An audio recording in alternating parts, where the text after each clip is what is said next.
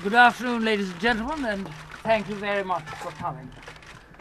Firstly, let me say I'm overwhelmed by the good wishes I've received from the four corners of Ireland. I would like to offer my grateful thanks and appreciation to all of my team, which was composed of over 300 volunteers from across the country. I would like to say that I understand and respect the decisions taken by the team, and this has not in any way altered my appreciation for their contribution to the campaign. I deeply regret the most recent of all the controversies concerning my former partner of 25 years ago, Ezra Nawi. The fallout from his disgraceful behaviour has now spread to me and is in danger of contaminating others close to me, both in political and personal life.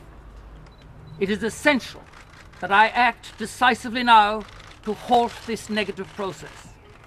I do not regret supporting and seeking clemency for a friend, but I do regret giving the impression that I did not have sufficient compassion for the victim of Ezra's crime. I accept that more than a decade and a half later, when I have now reviewed the issue and am not emotionally involved, when I am not afraid that Ezra might take his own life, I see that I was wrong. He served his time and never offended again. Yes, his actions were terrible, but my motivation to write the letter was out of love and concern. I was eager to support someone who was very important and had been important in my life.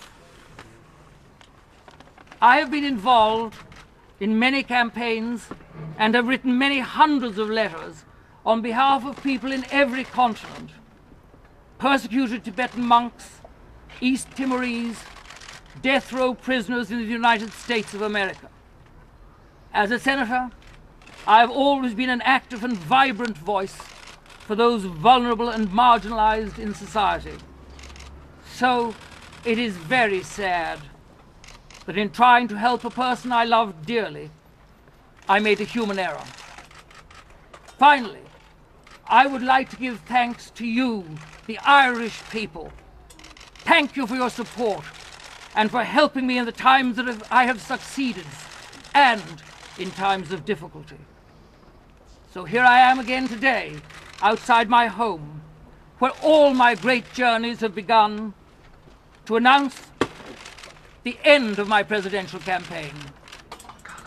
This has been a most wonderful experience, despite the trauma and energy expended. I have had the opportunity to visit every corner of this great country of ours and to bear witness to the wonderful work done by the Irish people in difficult circumstances. I believe that I can point to two significant achievements as a result of my entry into the race.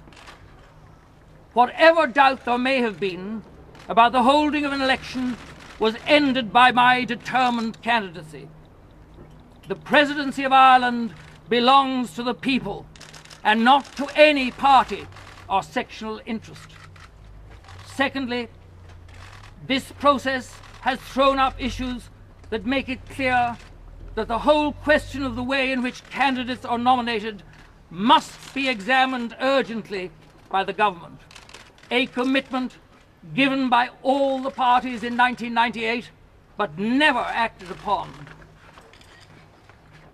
I have also demonstrated that it is now possible for a gay person to be seen as a viable candidate for the highest office in the land. I would have loved to have had the opportunity as President of Ireland to extend that to the service of the entire people, but that is no longer possible.